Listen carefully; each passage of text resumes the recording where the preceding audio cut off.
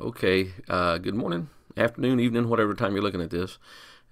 We talked about this in the past, but we haven't gone over it real strongly, and I want to make sure that you guys have a quick review. And what I want to talk about first is the current ratio, and then the quick ratio. The current ratio is all your current assets divided by your current liabilities. Let's look at this little balance sheet here. Not very complex, and the format's not very good either, but if you look at the assets here: cash, short-term investments, receivables, inventories, and prepaid expenses, those are going to be your current assets right there. Long-term notes receivable, property, plant, and equipment, of course, are long-term assets, and they're even listed like that on the balance sheet, long-term assets. So we're going to take current assets,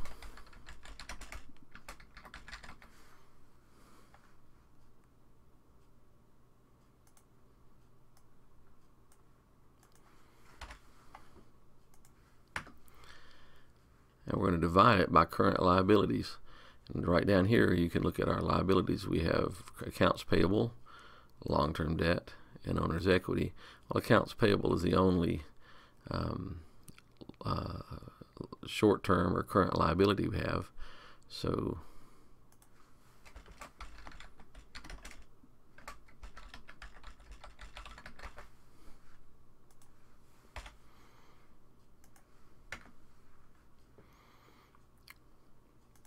the current ratio then is going to be the current assets divided by the current liabilities. This divided by this, 6.97. The current ratio is a ratio that looks at the strength of the company, the ability to pay its own debt. Let me move my cursor there. When the current ratio is large, and 6.97 is pretty good actually, that means I have 7 times the current assets that I need to pay my current liabilities. That's a pretty strong statement. And the current ratio is looked at a lot by investors and by people who are being asked to loan money to a company. Another ratio is called the acid test ratio, or the quick ratio. Same thing. Both of these mean the same thing. And the quick ratio, or acid test ratio, is basically comprised of cash, receivables, and marketable securities, or in this case, our short-term investments. It excludes inventories and prepaid expenses because those can't be turned into cash quickly. Receivables hopefully could be turned into cash within 30 days. Short-term investments in cash, well, short-term investments can be turned into cash in just hours, and cash, of course, is already cash. Prepaid expenses cannot be turned into cash. We've paid for an insurance policy or some rent or something. It's going to be difficult to turn that into cash again. Inventories, we can turn it into cash, but we've got to sell it. That means shipping it. That means finding the buyer. That means negotiating with the buyer and getting him to pay us. And all that can take way more than 30 days.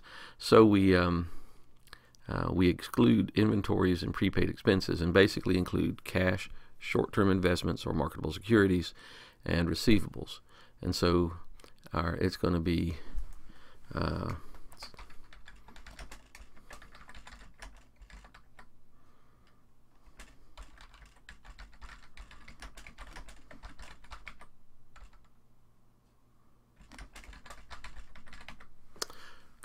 current assets less inventories and short-term investments divided by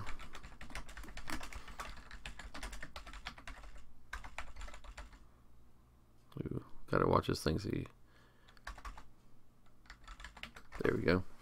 divided by current liabilities. So we keep our denominator the same and our numerator gets smaller. So our numerator becomes